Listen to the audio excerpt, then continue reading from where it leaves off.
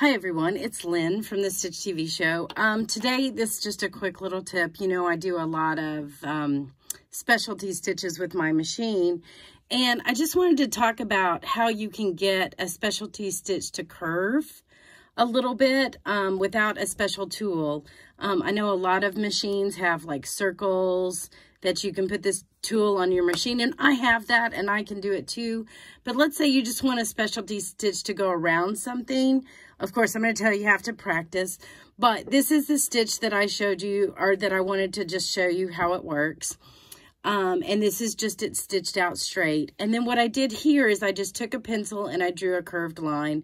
And then I practiced using my specialty stitch to go around that line.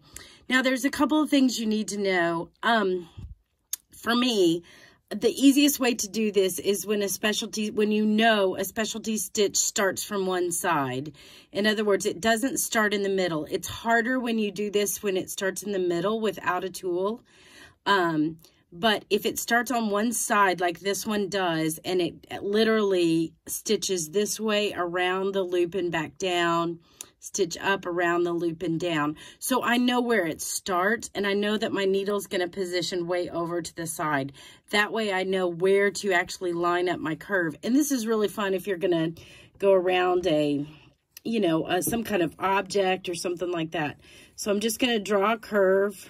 I didn't do it as well as I did the first time.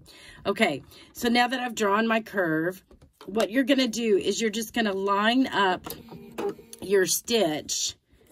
And I always pull, and I'm doing this with blue so you can see it. Now, I want my line to be right there on the inside of that, knowing that's where my stitch is going to start. Now, make sure that you're at the beginning of the stitch too, so that you're not starting like out here. You're going to actually start stitching where it's at the beginning. So what you're going to do, and this is just kind of manipulation too. So I'm going to start stitching, and I know it's going up, but I'm going to let it go all the way up, and I'm just going to keep moving. And you'll notice I'm moving my hands this way because I'm keeping that inside. It's just like doing applique. You're keeping that inside line next to your inside of that foot right there. So when you go out, you let it go out. You just curve it. So just like doing applique, all I'm doing is I'm just moving it slowly and keeping that inside line, or it could be the side of a applique, or it could be anything, but you can do this with any machine.